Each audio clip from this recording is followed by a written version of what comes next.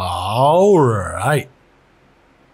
Now we're doing FreeCodeCamp, responsive web design, learn CSS transforms by building a penguin, step 5.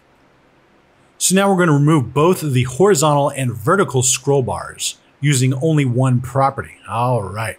Well, I don't remember how to do that, but we can just come on up here and say something like, I guess, remove scroll bars, CSS. So remove scroll bar CSS. I already did it in rehearsal, but yeah, you know. But yeah, here's how we're gonna hide the scroll bar. We're just gonna do something like this: overflow hidden. We did that. I don't even remember when we did that, but I do know we did that at some point. So we'll just come over here, and we'll say overflow is now hidden. Hidden. How about that? All right.